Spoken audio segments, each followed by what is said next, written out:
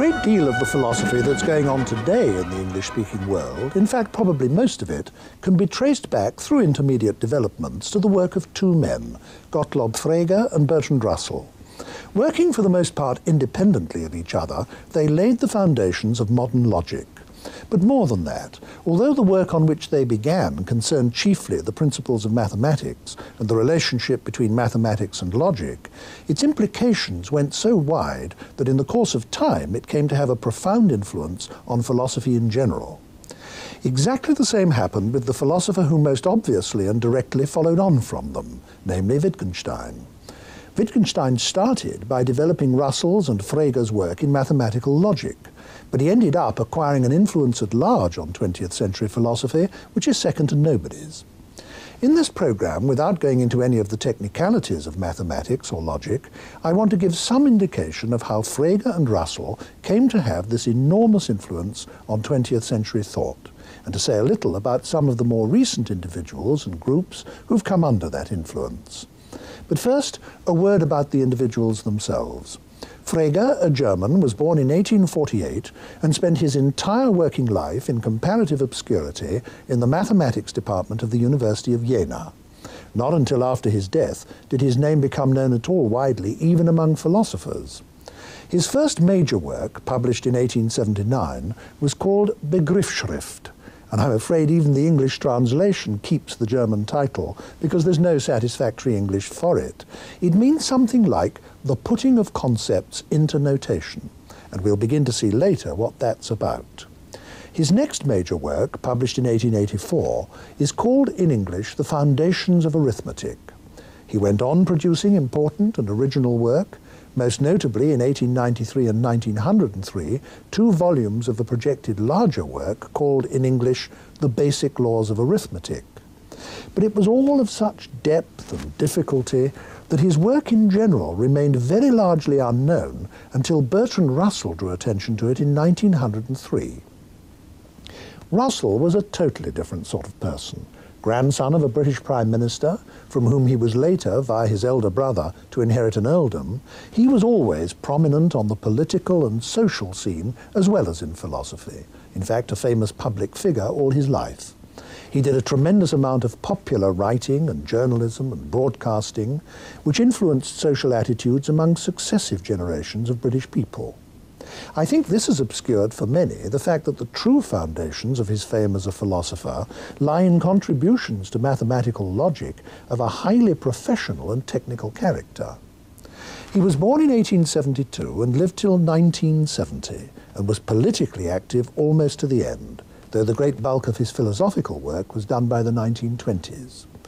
Here to discuss the work of these two men and some of its influences down to our own day is one of the most famous philosophers of our time, Ayer, who has written a great deal about Russell, including the best short introductory book on Russell's work.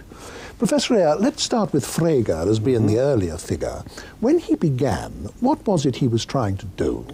Well, he was trying to make up what he thought were the deficiencies in arithmetic. He thought that mathematical statements, as they were expressed in his day, were not sufficiently precise, and that mathematical proofs were not sufficiently rigorous.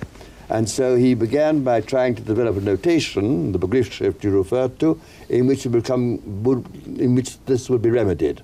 And the notation was to show exactly what mathematical statements stated and exactly what their proofs consisted in. It was supposed to make it obvious how one step in a proof succeeded another. And this was a deficiency in mathematics in his time, applying even to Euclid, where there were assumptions not made explicit which were required for the proofs to be valid. Wasn't one of the points involved that every argument, including a mathematical proof, has to have premises, and what those premises are often creates problems, and he tried to show that all mathematics was ultimately derived from pure principles of logic? Exactly. Both he and Russell did this, and this involved 2 enterprises. First of all, defining mathematical concepts in purely logical one, and secondly showing that mathematics, well, arithmetic anyhow, not all mathematics, but arithmetic was deducible from purely logical premises. And this was achieved, the first part was achieved fairly simply. I think a fairly simple illustration will show how it was done. If you take, let's say, any couple, let's take Tom and Jerry, then you can define them as a couple by saying that they are both members of the set, and anything which is a member of the set is identical with one or other of them. Then you define the number 2 as a set of such sets, as a set of couples. And you do this for all numbers. And there are certain complications about infinity, but in this way you can define a cardinal number in purely logical terms, is what he did. And then also, by generalizing logic, which hadn't hitherto been done, Aristotelian logic, which had prevailed from ancient times until the 19th century, was not wholly general. He was able to state premises from which most arithmetic was deducible. It was shown later by somebody, by another logician, the Austrian Gödel, that in fact this couldn't be completely done, that arithmetic couldn't be completed, but that insofar as it could be completed, Frege showed a method of doing it. Wouldn't it also be true to say that before Frege, the laws of logic had been regarded as laws of thought, that's to say, as something to do with human mental processes, but Frege realized that this couldn't be so, that the validity of a proof couldn't depend on our psychology. Oh yes, this was very important. This was one of the most important things that Frege did, and he began by one of his early works was an attack on a book on arithmetic by a German philosopher called Husserl, in which logic was represented as a theory of judgment. And this was how it was viewed by the German idealists, and Frege insisted it was entirely objective, had nothing to do with psychological processes, but that the sets in which you reduced numbers were entirely objective things, and that logic was quite independent wasn't about psychology at all. These were objective truths, which of course the mind was capable of grasping. They didn't depend upon features of thinking. Yeah. So the search then becomes, in a mathematical proof, for what it is that the proof conveys from step to step. That's right. That impersonally validates the conclusion, That's perfectly right, regardless of how we think. And this, in a way, accounts for Frege having a philosophical interest beyond his purely mathematical work, because he also developed a theory of meaning, a theory of meaning which would show how mathematics could be objectively valid. And he talked he tied up the meaning of mathematical statements, but this could be extended to statements in general, with truth conditions, with the features in them that made them candidates for truth or falsehood.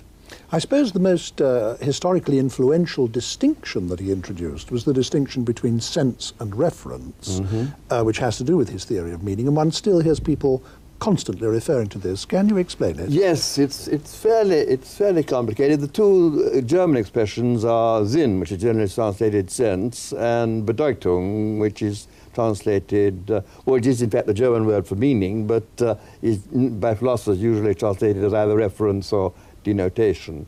And the denotation of a name is the object to which it names. I mean, the denotation of Bryan Magee is you, the actual person. Yeah. Whereas the sense of the name is the contribution that it makes to the meaning. And say, if I just say Tom, you have to say to me, who's Tom? And then I say, well, Tom is so-and-so's brother, or the person who invented such and such, or the first person that climbed a mountain. And in this way, I give you a sense, and in this way, I enable you to identify him. Now, this distinction becomes important in certain contexts. Generally, what you care about in the case of a name is what the name stands for. But there are certain cases where it's important to make a distinction between sense and denotation, and one good example would be statements of identity. Frege's own favorite example was that of the evening star and the morning star, both of which, as you know, are in fact Venus. The same star. Same star, Venus. Yes.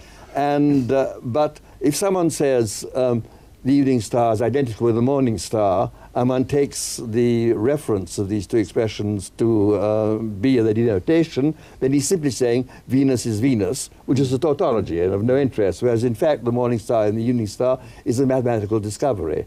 And therefore, in this usage, what the expressions refer to is not their denotation, not the object, but their senses. So in other words, he analysed meaning into two different components. That's right. Sense and reference. Yes. And a statement may have a sense, but not have a reference. Well, this happens in two ways. And there could be names or nominal expressions, like present King of France, for example, which has a sense but no reference because nobody corresponds to it. And also there is the complicated case of expressions which have a function in a sentence as contributing to its making it capable of being true or false, but don't denote anything, like predicates. Is good, is bad, is so on and so on, which themselves are what he called incomplete expressions, namely don't themselves have a reference but contribute to giving the sentence a sense, and through its sense a reference. And these distinctions that he introduced and his theory of meaning have in fact had a very widespread influence in philosophy, haven't they? They've become very fashionable in recent years, that's to say, and there's been a change in anyhow in England, and perhaps England and the United States to some extent, and a change in sort of main concern of philosophy. For a very, very long time, the theory of knowledge was dominant. Ever since Descartes in his successors in the 17th century, the main concern has been the theory of knowledge, what we can know and how we can know it and how we are justified in holding the beliefs we do.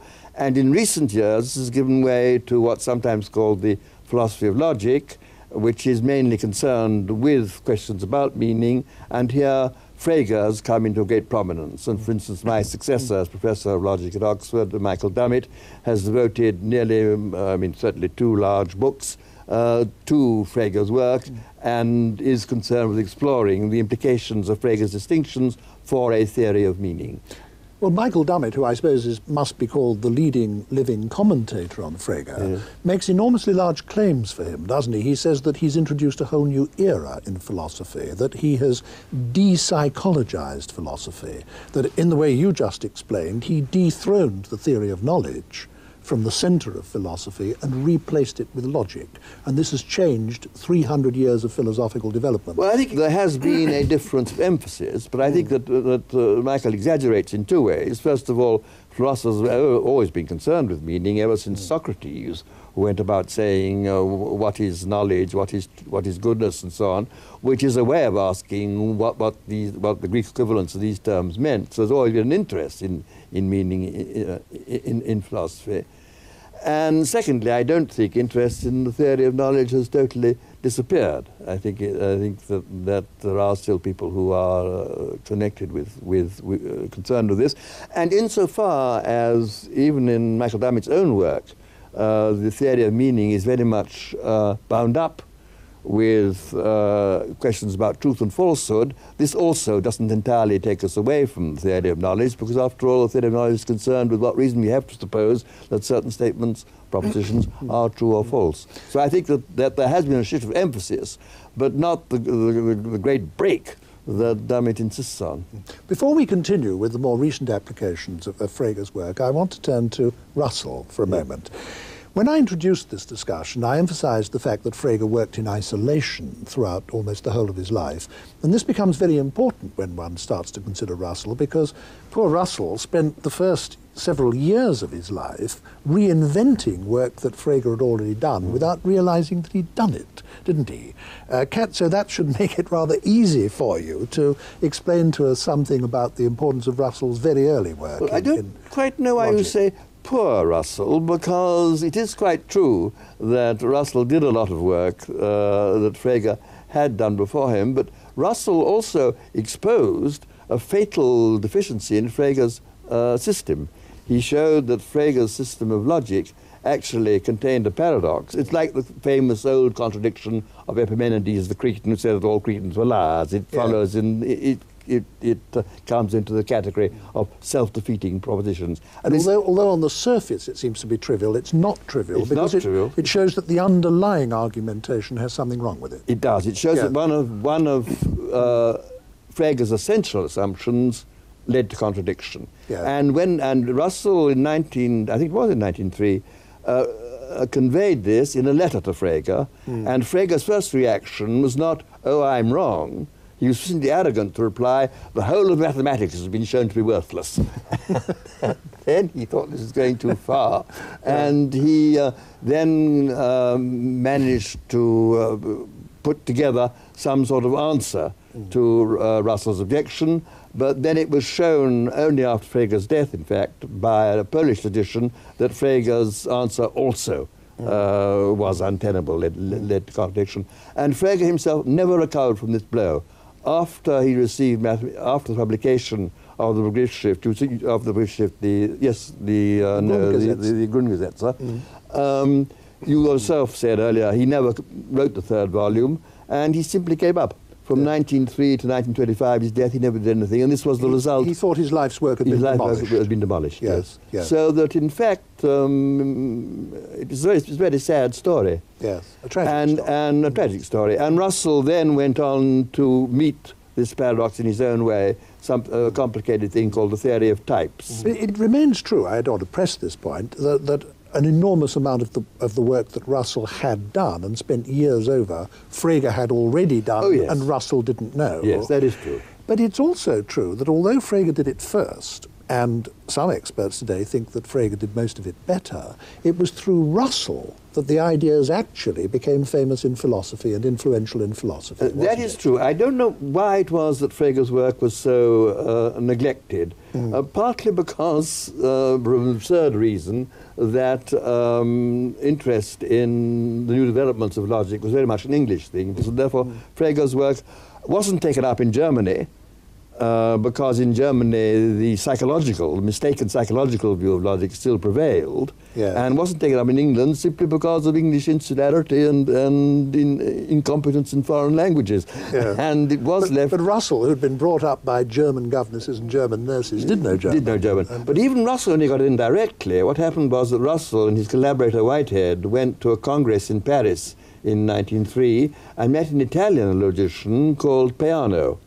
And it was through Peano, whose work enormously impressed them, and who was working in the same direction, though with a less efficient system than Frege's, that they got to hear of Frege. And then Russell read Frege and at once realized how important that it was. And the result of all this was that the science of logic, which had remained virtually static for over 2,000 years since Aristotle, suddenly exploded into a whole new and enormous development.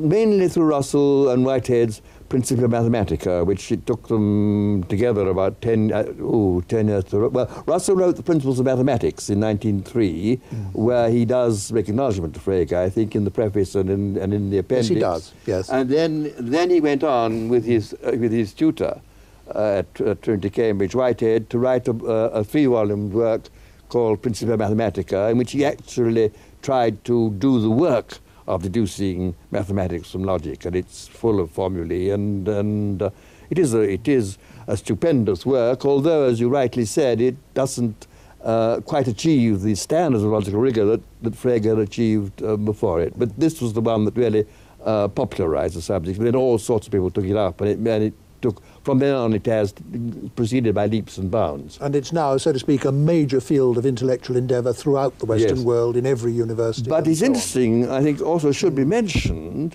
that one of the effects has been not so much to subdue mathematics to logic, which is what Frege and Russell wanted, but to subdue logic to mathematics. And that in recent years, mathematical logic has become more and more mathematical, and has had less and less to do with philosophy in general.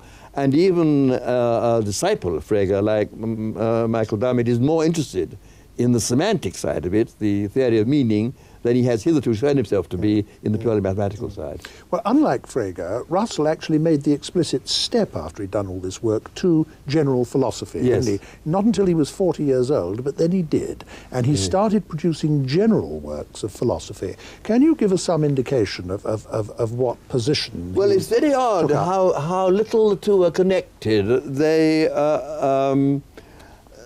the one place where I suppose they are connected is something that Russell called the theory of descriptions. There was a puzzle about the meaning of statements like the present King of France, which didn't denote anything. Well, if you say the present King of France is bald, exactly, there is no King of France. Yeah, and therefore didn't know anything, and therefore there was a question how it could be meaningful. And there had been philosophers. A notable example is a German called Meinong, who then thought that these things denoted what he called subsistent entities, and Russell thought this was rubbish, and he showed a way of translating out such expressions by showing that they, in fact, contained covert existence claims. That King France is bald was translated into there is one thing that now rules over France, and whatever it is that rules over France is bald, roughly. And this got rid of the apparent paradox. And so in that way, his logical work had a philosophical implication. But in the main, he simply went off on another tack. His first purely philosophical book came out in 1912. It's called The Problems of Philosophy. It's a Home University Library book. And in my view, still the best introduction to philosophy that there is, because Russell was such a marvelous writer, though it's a little bit old-fashioned. And there, he really takes no account of his logical work at all. He simply continues the British empiricist tradition. This is a book that follows straight on from Berkeley, Locke, Berkeley, and Hume, and it starts off with the theory of perception. It's very like Berkeley there. It says that what we perceive are not tables and chairs and things, but what Locke called simple ideas, what Russell, following his friend Moore, called sense data, and then deals with the old traditional philosophical question, how on the basis of being presented with these sense impressions do we arrive at physical objects? And then he deals with a set of traditional philosophical problems in that sort of way. And he more or less gave up logic after Principia Mathematica. He himself said that this wore him out.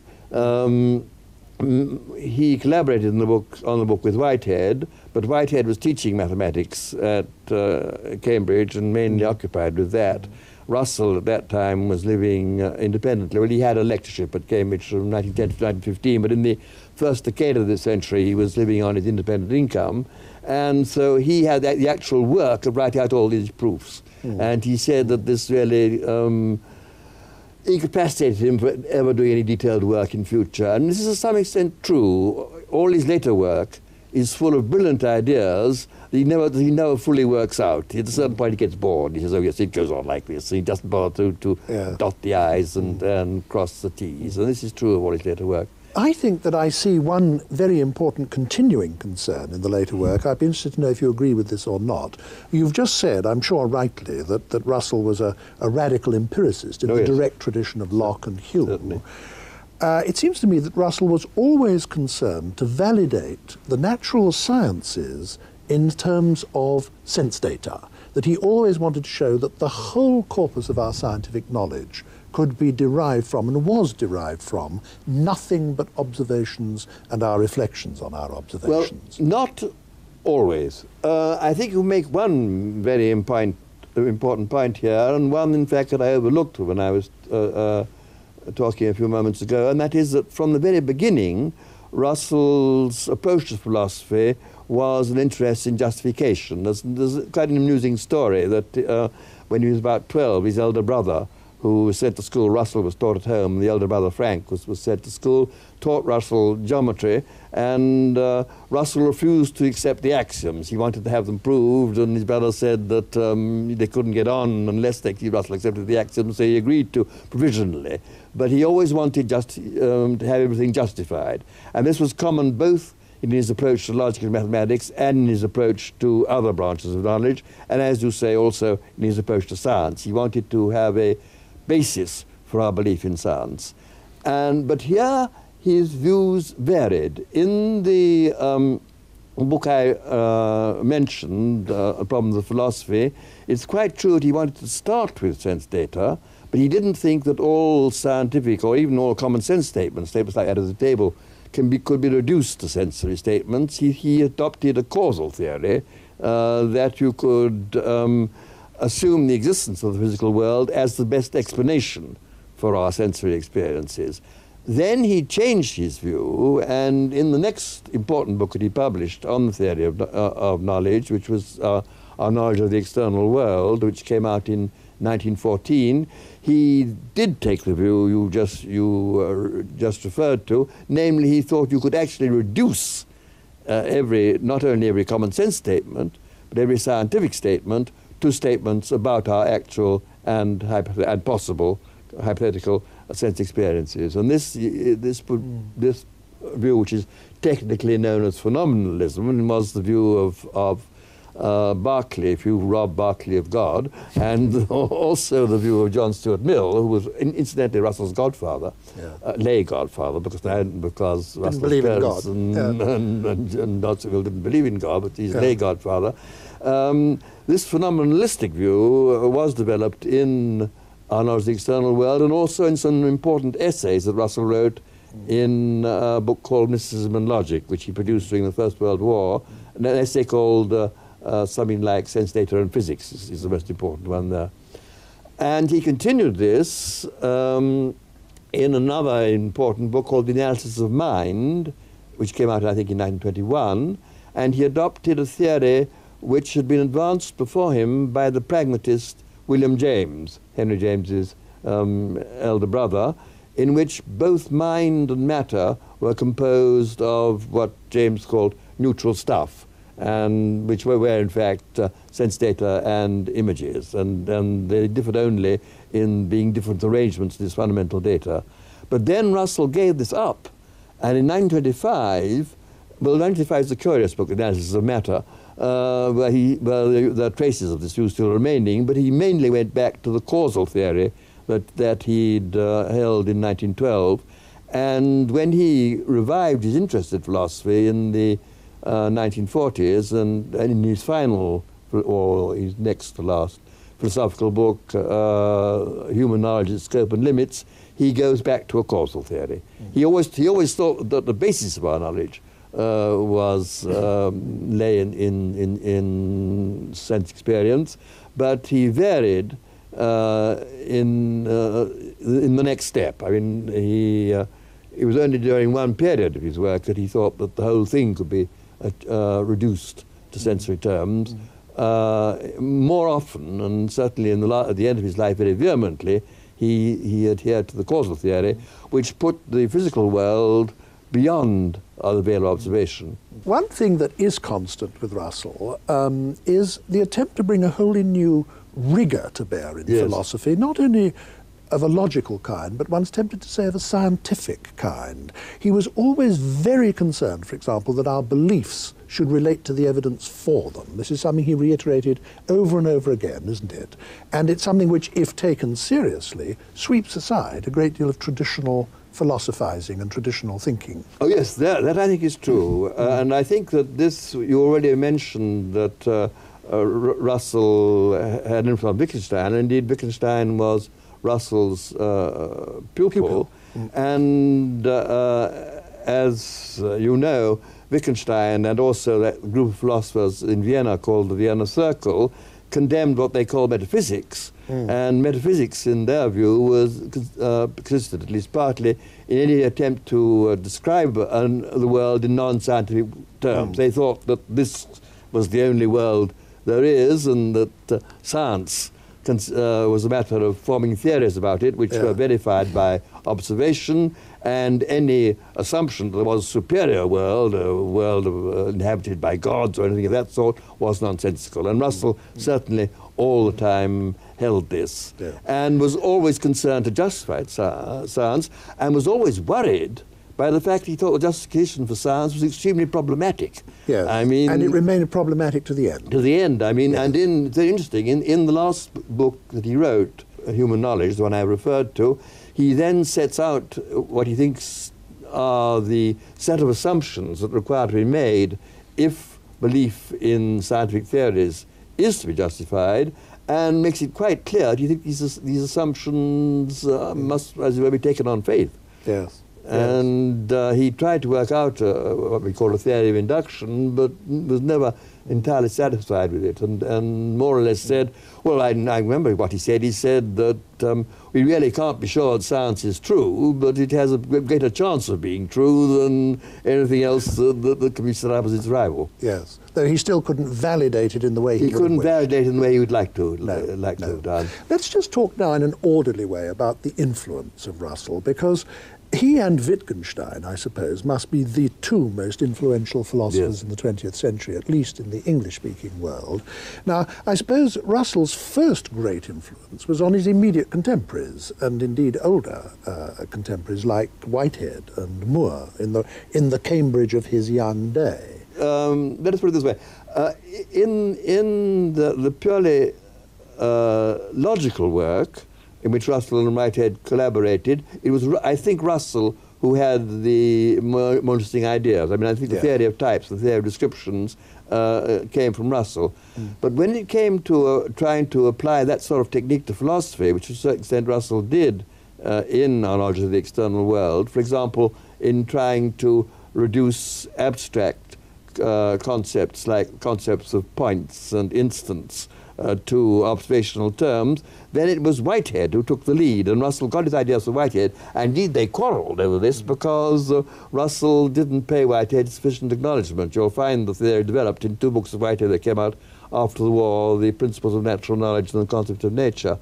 And Russell at one time was influenced by MacTaggart, who was a disciple of Hegel, and got Russell to be, both Russell and Moore, to be idealists. And Moore, first of all, rebelled against this in the interest of common sense. Moore was a great defender of common sense, and influenced Russell to the extent that he cured Russell of any belief in idealism. So their influence went that way. Also, with respect to ethics, which Russell was never greatly interested, he accepted, like all Bloomsbury, he accepted Moore's Principia Ethica. He believed that good was a non-natural, indefinable concept, and so on. But then Russell had a very big influence on the later, or my generation of philosophers, inasmuch as he convinced us that since science was sovereign in the description of the world, all that philosophy could do was elucidate and analyze. And so Russell can be regarded, I think, as the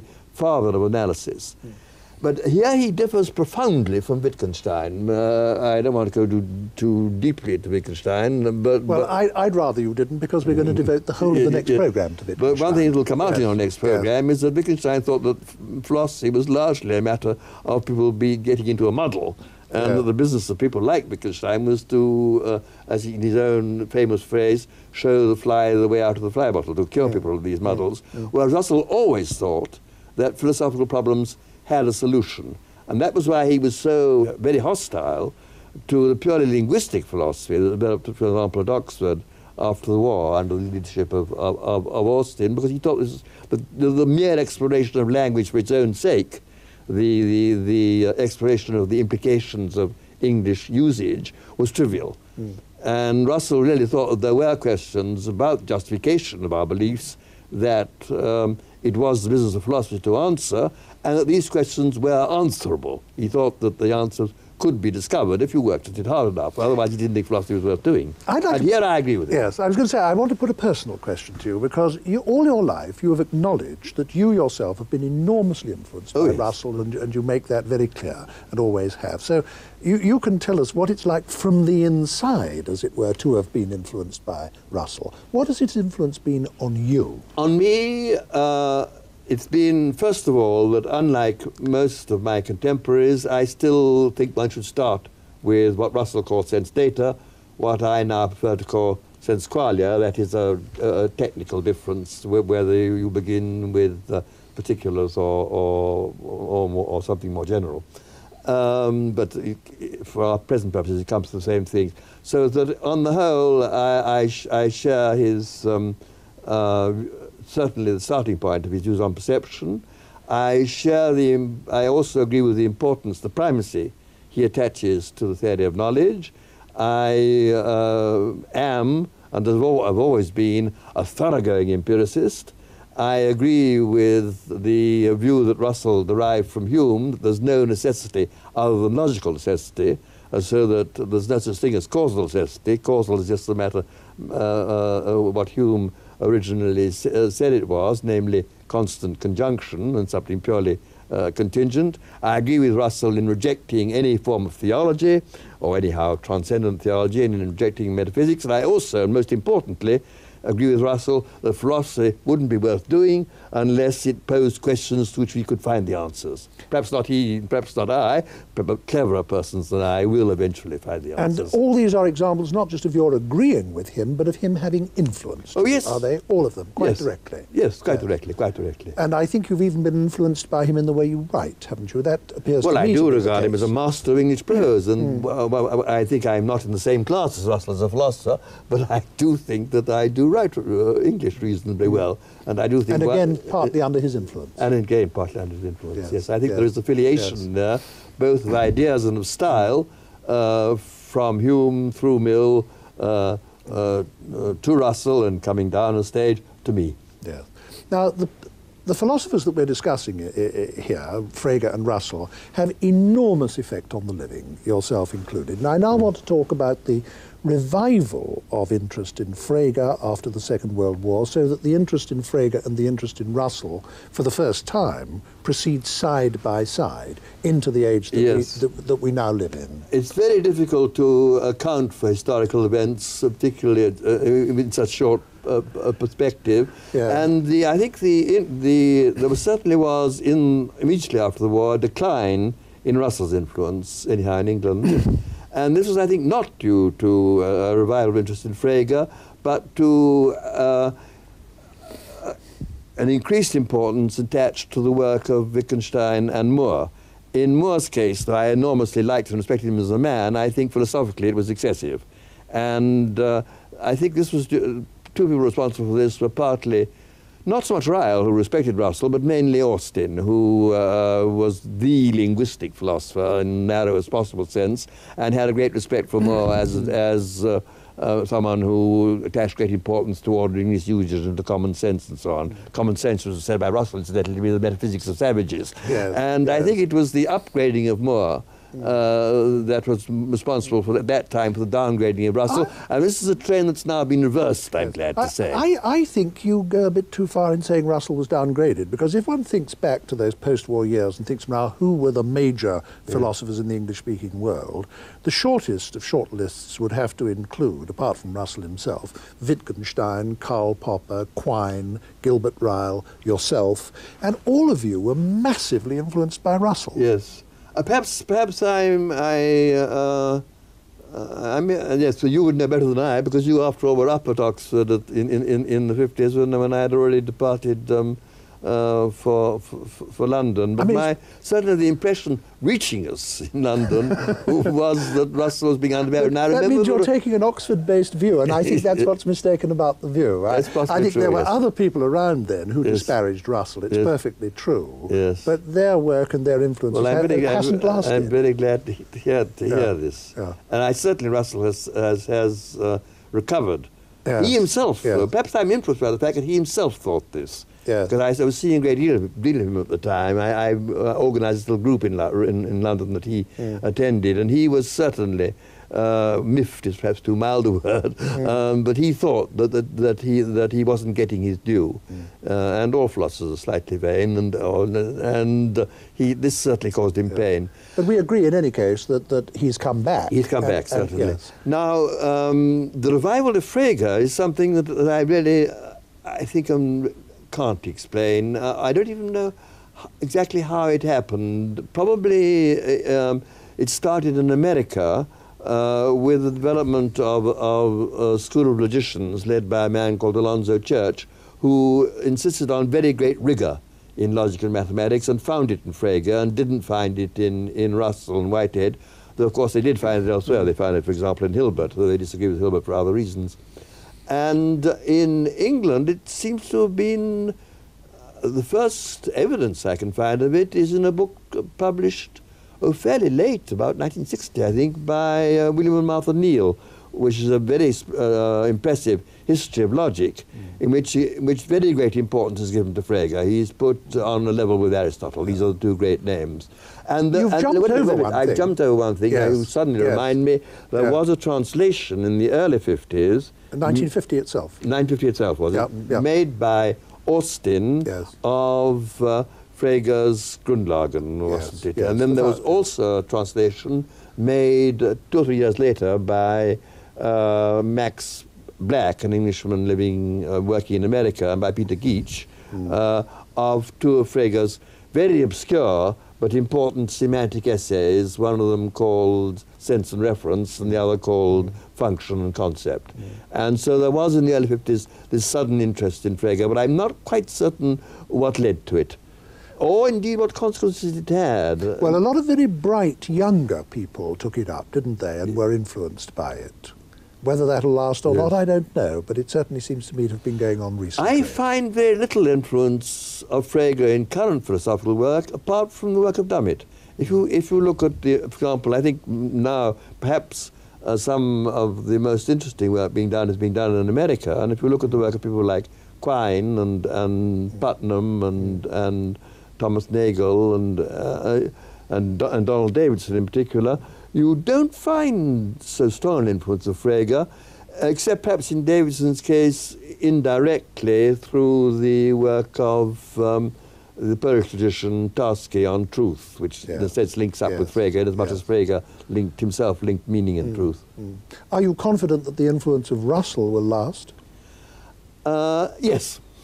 You are. Why? Why so? Because I think because that is the view I take of philosophy. I think that the questions he asked are the important philosophical questions, and I think that his answers to them, whether right or wrong, will always need to be taken into consideration. And if I'm right about you too, you also think that his approach, his conception of what philosophy is the right conception. Yes. That it consists of clarification, therefore analysis, and justification, therefore argument, of our important beliefs. Written in straightforward English prose. Oh, well, not necessarily English, but written in... in straightforward prose. In straightforward prose. Yes. Thank you very much, Professor Ayer.